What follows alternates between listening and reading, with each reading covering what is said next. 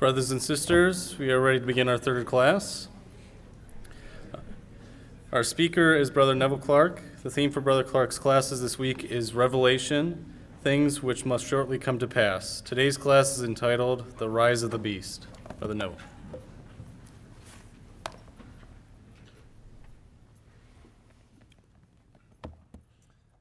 Well, thank you, Brother Chairman, and good morning, my dearly loved brothers and sisters in our Lord Jesus Christ.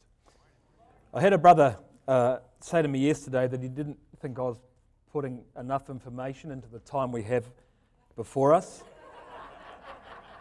And he wondered if I could pick up the pace a little bit. So I'm going to try and do that this morning. I'm not joking. So this is where we began yesterday. And we considered, as you'll recall, the top line of that slide, the life cycle, if you would, of the dragon, the Eastern European Empire. We spoke yesterday about the fact that the latter-day manifestation of that dragon would be Russia because of the migration of the throne, if you would, of Constantinople to Moscow, but that in due time Russia will reconquer Constantinople, at which point the two legs of Daniel's image would be standing upon the two ancient capitals of Constantine's empire, Constantinople and Rome. This morning we're going to deal with the beast, which of course is the bottom couple of rows. But when I say the beast, I mean only this portion of the timeline. We're going to talk about, well, a little bit on the great red dragon, then the beast of the sea, the scarlet-coloured beast, and of course the beast of the earth. When Constantine took over sole control of the Roman Empire, he did two things. In 324 AD, he Christianized the empire. That's the first thing. And the second thing was that he created a second capital. He created Constantinople. Over time, because those two capitals began to act independent of one another, and the empire began to function more like two sub-empires than one coordinated empire, the book of Revelation addressed that by creating two beasts. So the great red dragon of Revelation chapter 12, that pagan Roman Empire, converted to Christianity in 324 AD and then bisected itself between Rome in the west and Constantinople in the east. Constantinople, of course, being the military capital, Rome subsequently becoming the religious capital. But there's a critical thing to appreciate about these two animals, that is the dragon and the beast. When Christ returns, the dragon will be bound for 1,000 years, and he will not be destroyed until something around the year 3000, at the end of the millennium. That's not true of the beast. The beast will be destroyed at the start of the millennium. And the reason is because of those two, the beast is infinitely more dangerous than the dragon. Now, you might not think that's the case because the dragon's a military power. But the fact of the matter is, the beast absolutely cannot be allowed to remain alive, even if you chain him up. Cannot be allowed to remain alive into the kingdom age. We're going to see why this morning, but he's extremely dangerous. Next thing to appreciate about this slide is this. The great red dragon had 7 heads and 10 horns. The beast of the sea of Revelation 13 verse 1, 7 heads, 10 horns. The scarlet-coloured beast of Revelation 17, 7 heads, 10 horns. That is the continuum of the beast. The great red dragon ceased its phase in 324 AD and gave rise to the beast of the sea, which continued from 324 to 1957, which is the year of the Treaty of Rome, the formation of the EU. From 1957 until its destruction, that beast is called the scarlet-coloured beast. It's the same animal. The significant point, however, is that for a particular phase of the life of the beast of the sea, there was also a beast of the earth. For 1,000 years, between 800 approximately and 1800 AD. There's a great significance about that. But the salient point for us to remember is that the beast of the earth was destroyed by Napoleon Bonaparte at the Battle of Austerlitz in 1806. It is a representation of the Holy Roman Empire. Therefore, it has existed in the past, but it exists no more today and will not exist in the future. The manifestation of the beast that will be alive and well when the Lord Jesus Christ returns is that of Revelation chapter 17, the scarlet-coloured beast, 7 heads, 10 horns, ridden by the woman of the Catholic Church. So that's the story, really, of the beast of Revelation. And this is where those beasts live. I only want to address the beast of the sea and the beast of the earth this morning. The beast of the sea, so called because he encompasses the coastal regions of Western Europe. The beast of the earth, so called because he's an inland beast. So you could think of the beast of the sea as being Western Europe perhaps, the beast of the earth being Central Europe.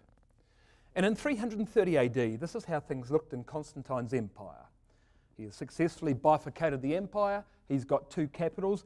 Everything went well for about another 120 years. This division happened in 330 AD.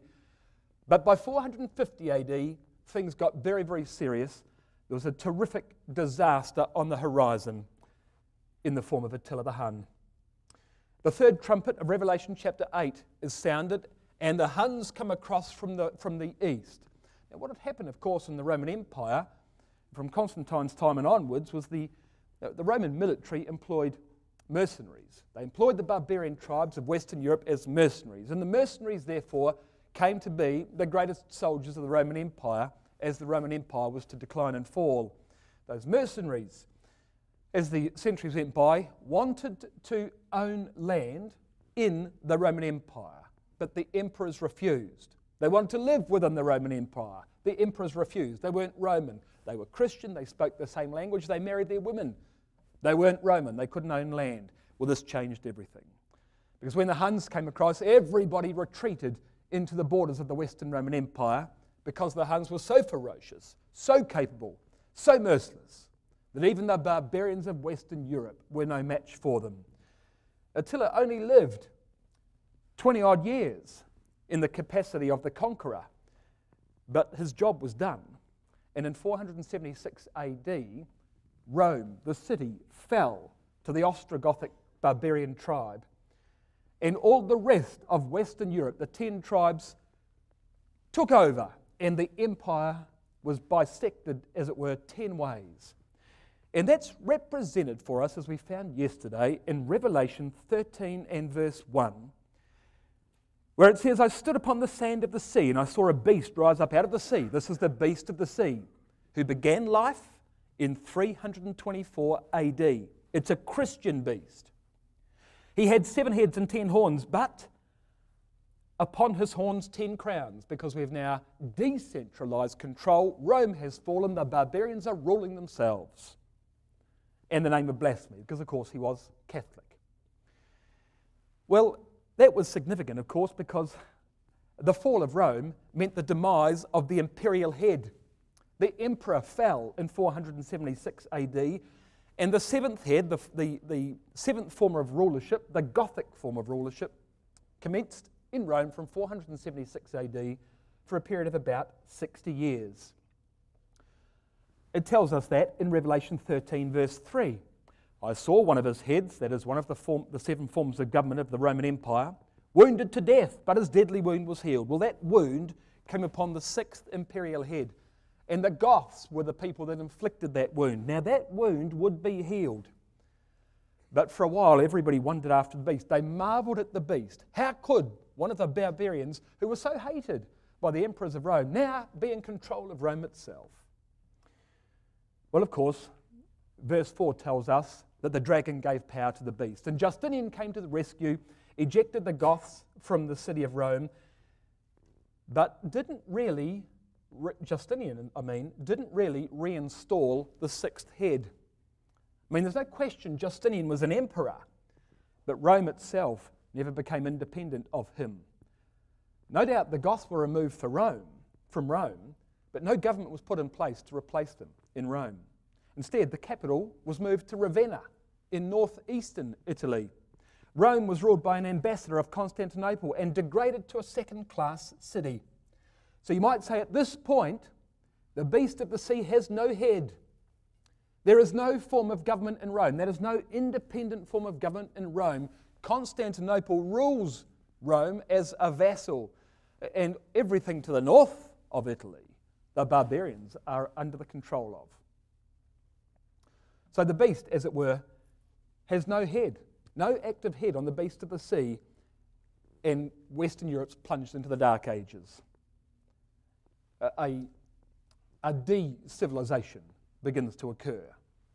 Knowledge is lost. And nobody felt that more keenly than the man in Rome. Because by and by, these barbarians started to encroach upon the city of Rome itself.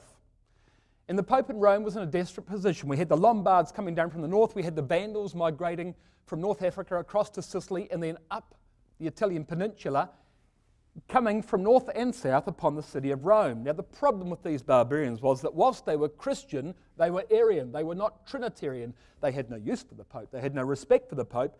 They thought that life would be better off without the Pope at all. Well, that caused the Pope to write a letter to a dear friend. And he found the most powerful of the 10 horns, and he wrote to him and said, "Dear Charlemagne," in 800 AD, "I need help. Will you come and save me?" Well, Charlemagne came in and defeated the Lombards in northern Italy, and between himself and the Pope formed an empire over which Charlemagne was the emperor and the Pope was the Pope. It was a duly governed empire.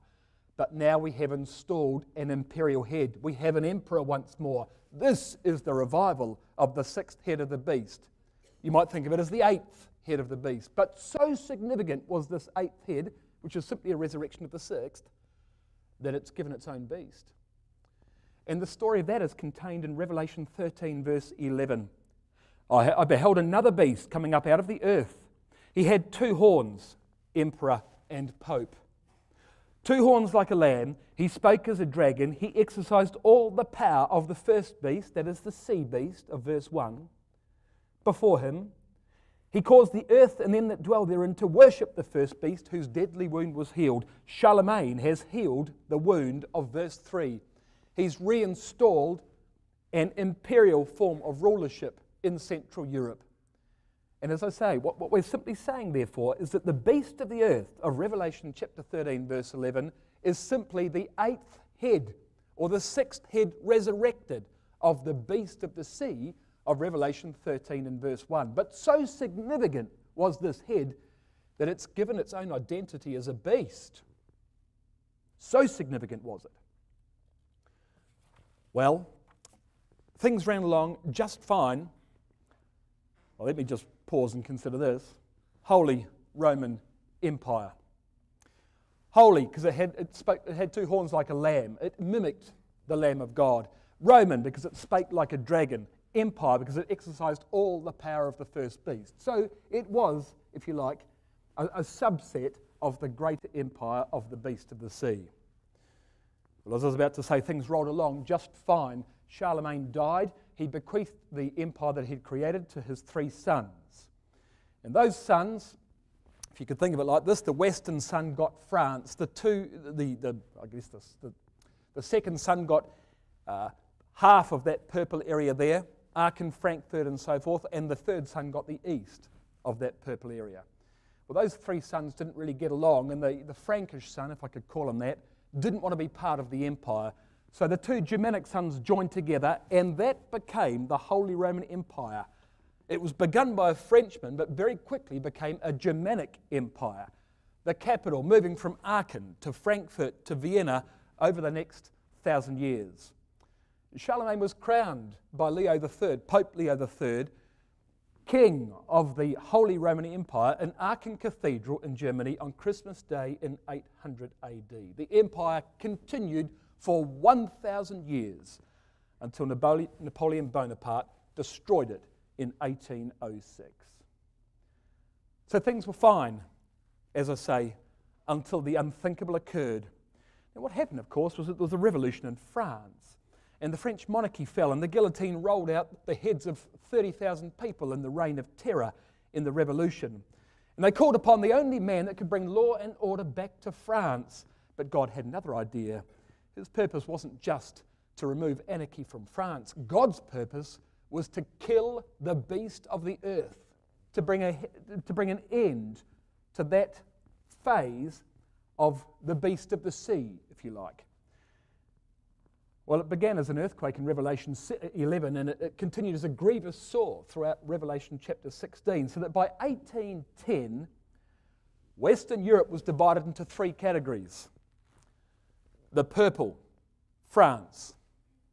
The light purple, countries allied with France. The light purple, countries controlled by France. The pink, countries allied with France. And the orange there, countries at war with France. Napoleon has taken the entire territory of the beast of the sea apart from Portugal. He's got everything. And Napoleon, of course, wanted to form a French empire. That would never be God's plan. It was God's plan that Napoleon killed the beast, and then God had finished with Napoleon. So that within a very short time after Napoleon had taken all this territory, well, you know, the 1812 overture, he lost his army in Russia. He was imprisoned on Elba. He escapes. He's imprisoned after the Battle of Waterloo and dies in exile. And then that great French empire, you can see there, shrank straight back to the borders of France. And look how Revelation describes that. Revelation 17 and verse 8. Because now we've got a problem. Napoleon has killed the beast of the earth. He thought he could replace it with a French beast. That wasn't God's plan, so God took Napoleon out of the way. What is there in Europe then? We're back to barbarians ruling Europe. That's a major problem. And as far as Revelation 17 verse 8 is concerned, the beast, now the beast here in Revelation 17 verse 8 is the beast of the sea, the same beast as Revelation 13 verse 1. The beast that thou sawest was and is not, and shall ascend out of the bottomless pit. Now what we're talking about here is the rise of the beast in the form of the European Union. The point is that after Napoleon had finished with him, he descended into the bottomless pit. The word, or the phrase bottomless pit, the word pit ought not to be there in the translation. It's just the word bottomless. It's the Greek word abusos, from which we get the English abyss. The beast descended into the abyss. He collapsed into a hole in the ground. He didn't die. He just went into hibernation. And he melted into the population of Europe. The word abyss is elsewhere translated deep, which means ocean. Well, in Revelation 17 and verse 15, the ocean is the waters, if you like, the sea of humanity of Europe. The beast just melted into the population. The idea of an empire remained, but the physical practicality of an empire had been destroyed by Napoleon Bonaparte. And France had dried back up to the borders of France, so there was nothing in Europe. So now we've got a continent who has imperial aspirations but no empire. And she's had an empire for 1,000 years which defined her, a Catholic empire, and now it's gone. Well, that's an untenable situation. And it proved to be untenable. I mean, we've got to try. The Confederation of the Rhine, you can see there, the Germans are trying. They're trying to get unity. They're trying to stop fighting each other, but it's hopeless. It's completely hopeless. The most powerful nation in Central Europe will not stand idle. And so, of course, in 1914, they declare war. What's the purpose of the war? To reunite Europe, to bring back an empire. Well, they fail. But 30 years later, they try again. What's the German word for empire? Reich. The Third Reich. So what was the First Reich?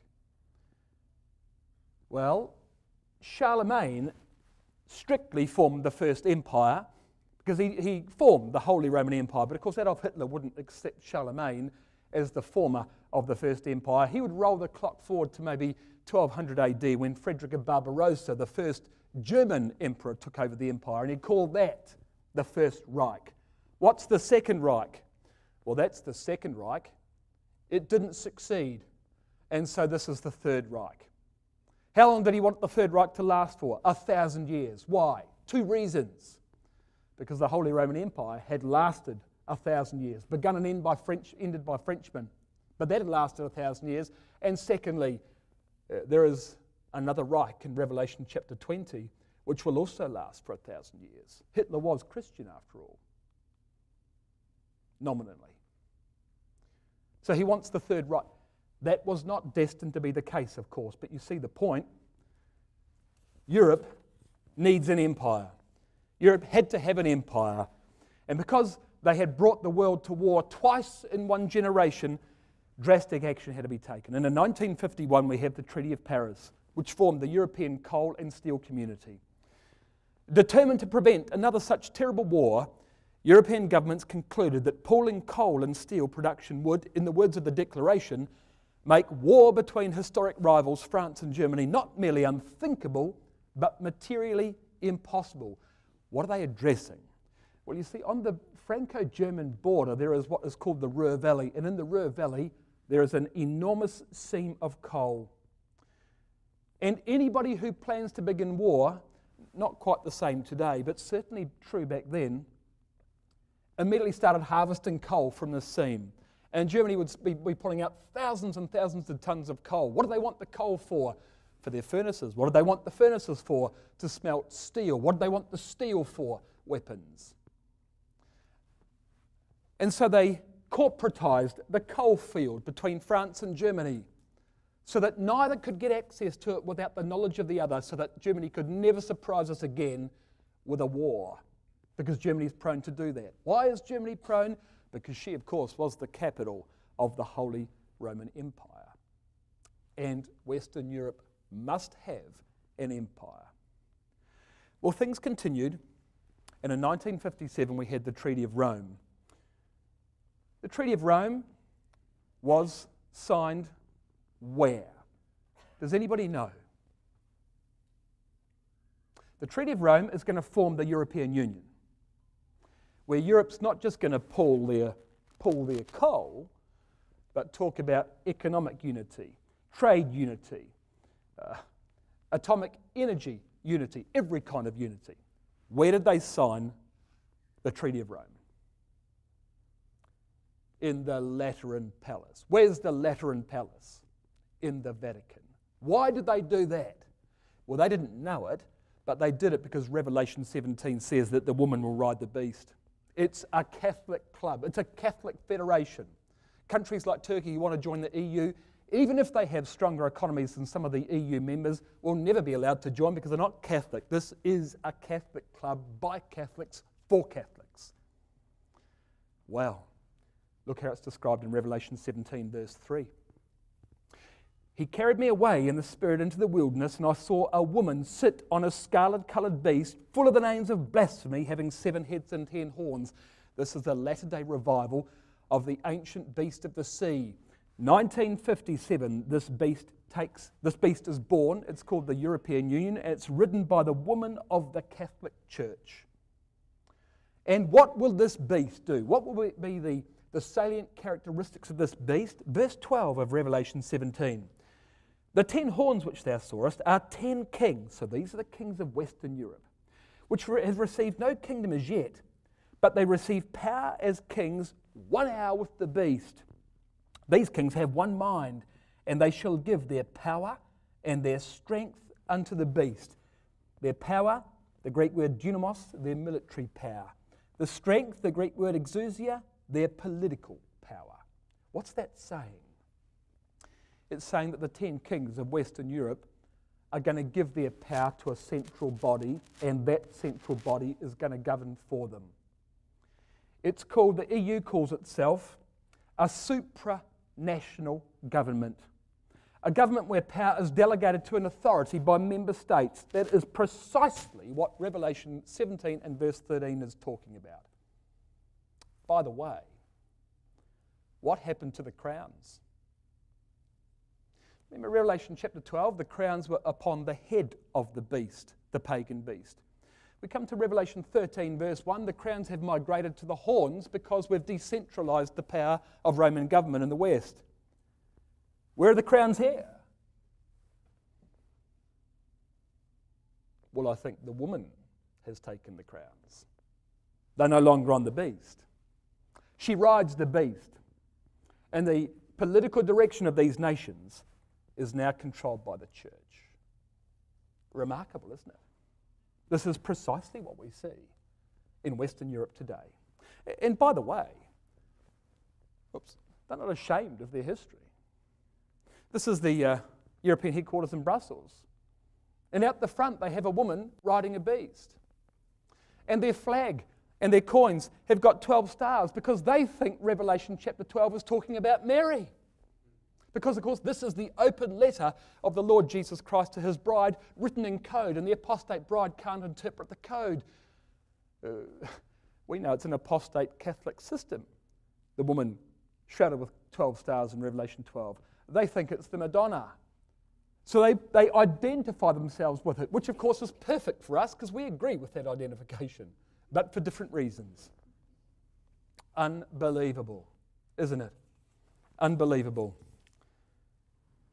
But now I'll show you something really interesting. Verse 14 of Revelation 17. What becomes of this beast?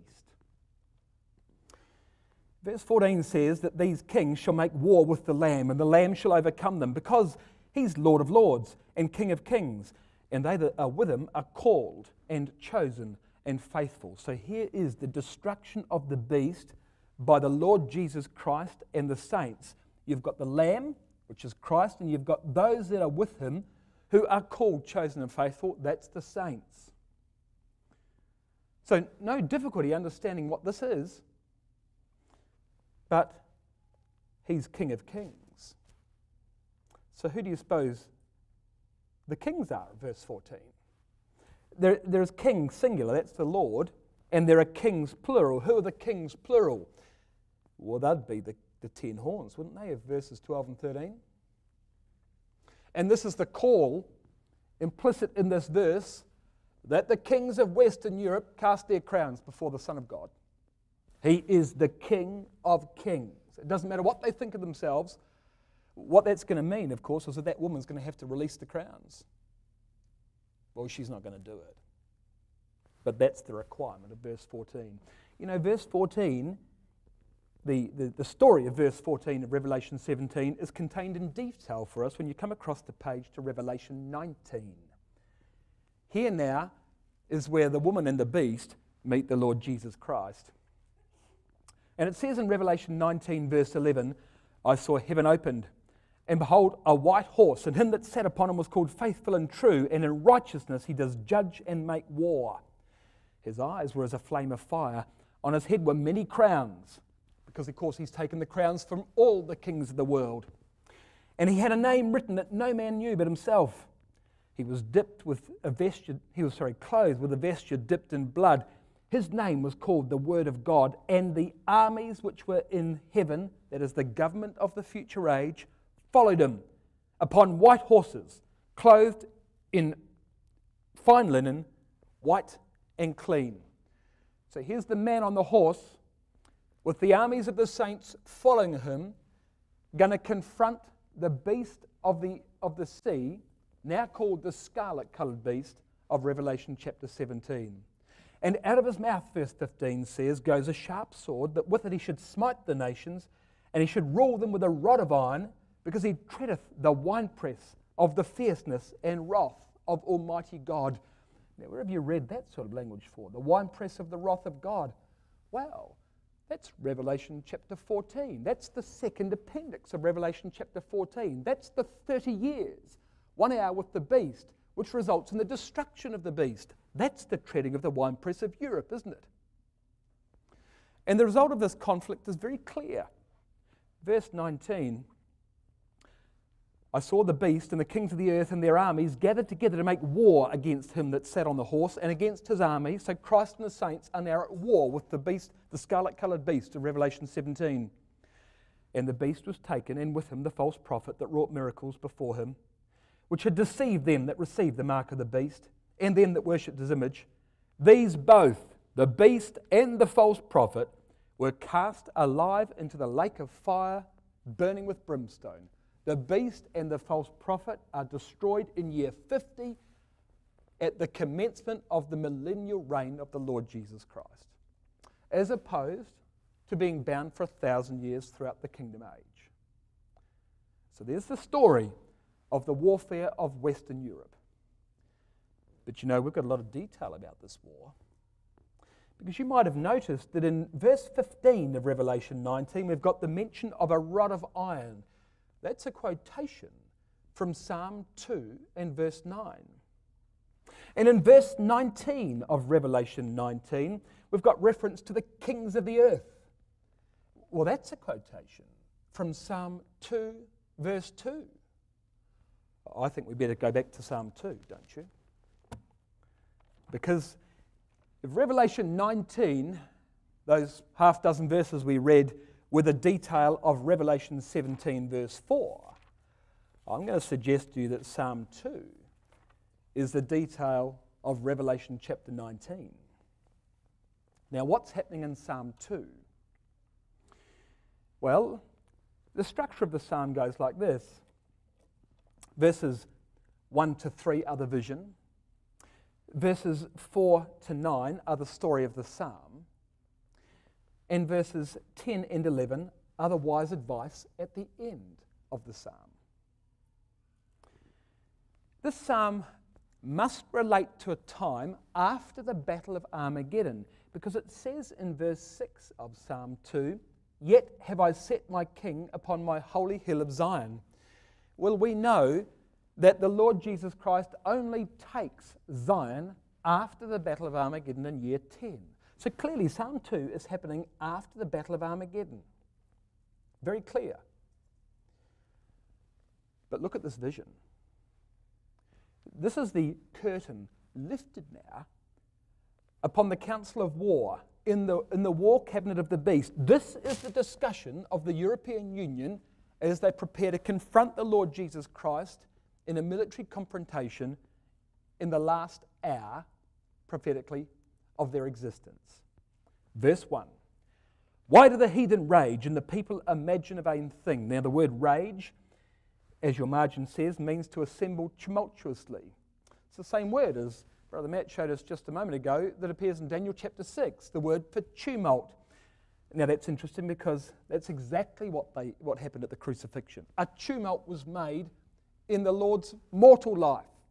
Well, here's another tumult in his immortal life by his enemies upon the earth. And why do they rage in verse 1? Well, because they think they're meeting in secret. And what they don't realise is that the prophet's telling us every word they speak in their bedchambers. This is the discussion of the European Parliament written 3,000 years before it happens. What do they say? Verse 2, the kings of the earth. Well, there's the kings of Revelation 17, those 10 kings. They set themselves, and the rulers take counsel together against Yahweh and against his anointed, saying, "Let us break their bands asunder and cast away their cords from us." So the kings of the earth evidently have been subdued, and something changes that upsets them, and now they want to break free in verse 3 of Psalm 2. You see that? The implication of Psalm 2 verse 3 is that they are under subjection of some kind, and they want to loose that bondage which they have come in under. It says in verse 2 that the kings of the earth set themselves. The New International Version says they take their stand. So these kings are speaking in a formal context. There's a formal meeting. There are delegates. There are speakers. This is the European Parliament, and they want to break his bands from them. So things apparently have been going along just fine, and now there's a problem. And that tells you something important. So hold Psalm 2 and just come with me to Psalm 66. I'll show you something. I'll show you Psalm 66, and then I'll explain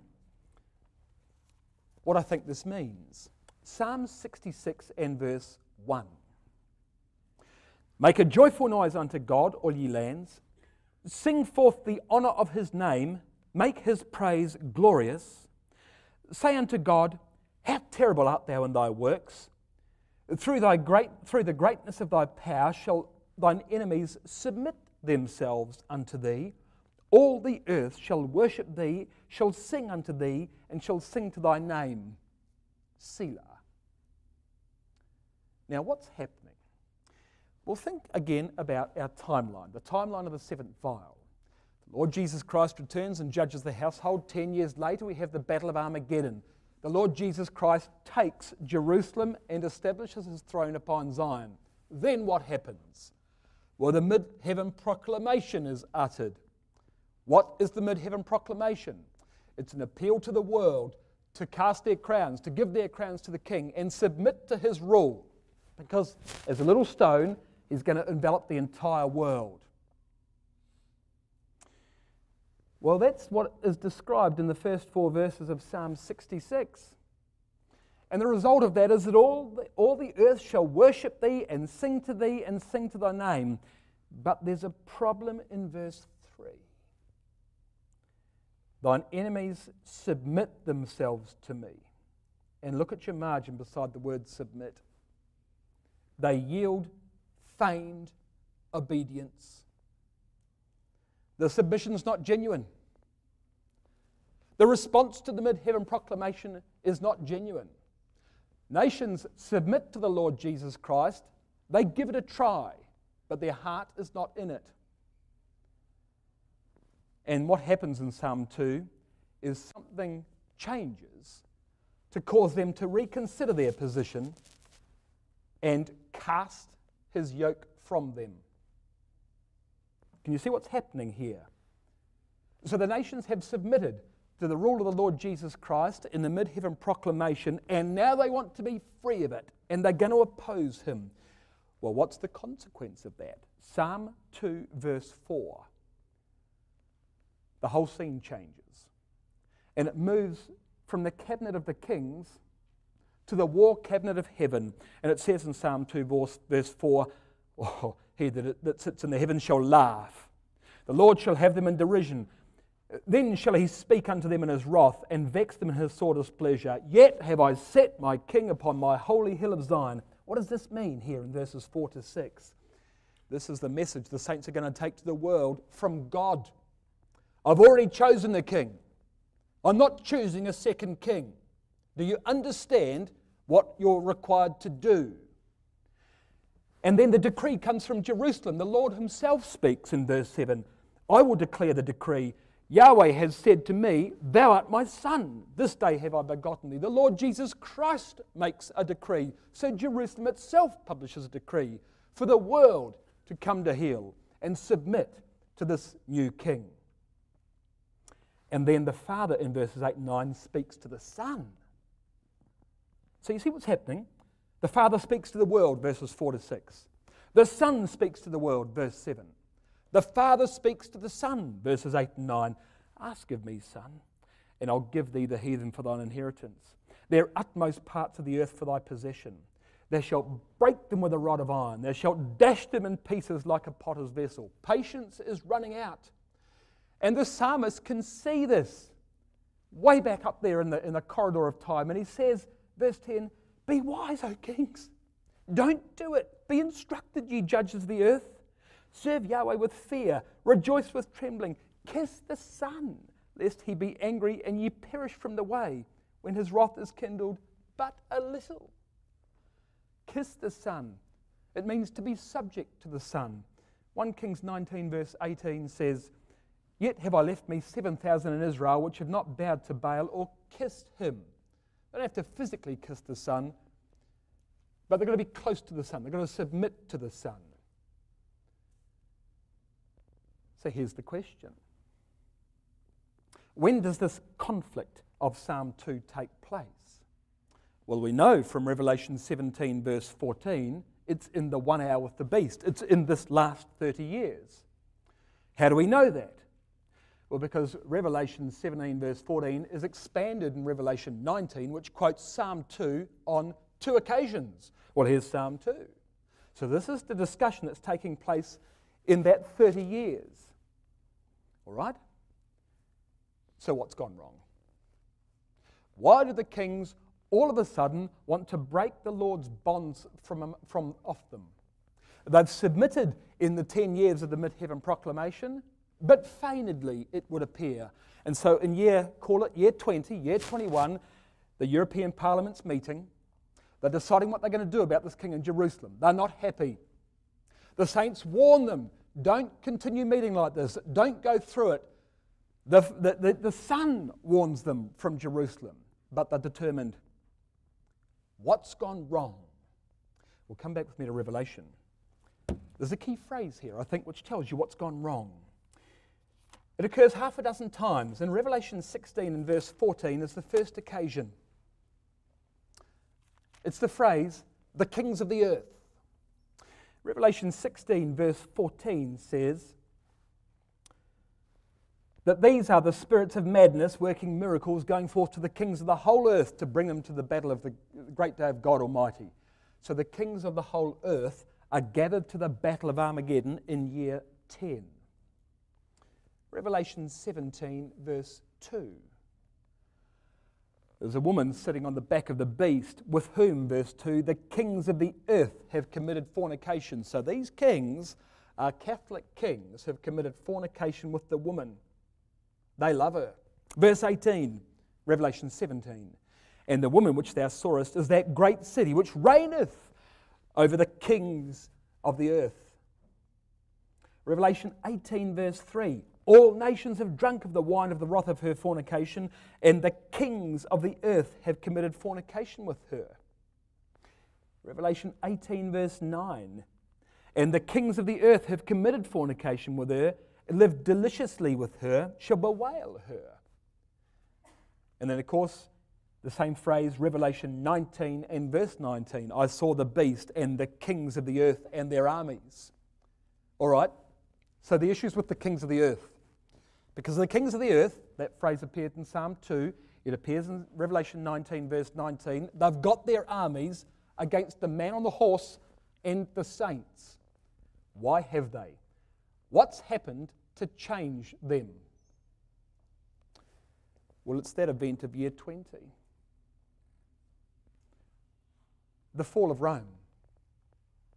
Look at Revelation 18 and verse 8. Now, we just read the phrase, the kings of the earth, in Revelation 18 and verse 9. Those that have committed fornication with the woman live deliciously with her, bewailing her. Why are they bewailing her? Because verse 8, her plague shall come in one day. Death, mourning, famine, she shall be utterly burned with fire, for strong is the Lord God who judgeth her. Do you see what's happened? The mid-heaven proclamation goes out, but it's not as successful as it should be. And the kings are submitting feignedly. So what does God do? Well, he destroys the city of Rome. Revelation 14, I think verse 8 says, Babylon falls. Yes. But how is that spoken of in Revelation 18? He's killed the woman. He killed the woman. He destroyed the Catholic Church in year 20. And the kings of the earth who've committed fornication with her are outraged that king in Jerusalem could destroy the greatest Christian system that's ever existed upon the face of the earth. And they turn immediately and say, that's it, we've had enough. They convene meetings, they prepare for war against the king of Jerusalem and his army. And those kings that were drawn to the battle of Armageddon, that relinquished control, that submitted for a moment, submit no more after the fall of Rome and after the death of their bride in Revelation 18 and verse 8. So the cry goes out and they assemble. They assemble. The psalmist says, don't do it. Think again. Kiss the Son. And the kings of the earth stand back and look in horror as smoke rises from the crater that's now been created in Rome. And the reaction's violent. They want revenge. And the cry comes up from the saints. Be wise, ye kings. Exercise restraint. They're not interested. They're not interested in the Son. Why not? Because they have their own spiritual father. The Pope, don't forget, did not die in Revelation 18 verse 8. He doesn't die until he's thrown into the lake of fire in Revelation 19. He's a survivor. He survives the destruction of Rome. Well, Papa, what shall we do? Crucify him. Isn't that right? Crucify him. And so they gather their armies together and they attack the man on the horse. That's the power of the Catholic system. And that, brothers and sisters, is why it can never be allowed to live into the kingdom age. It's the greatest threat, of course, to the ecclesias today. It will forever, like Amalek, rail against the character of the King of Jerusalem, and therefore must be destroyed, and that immediately.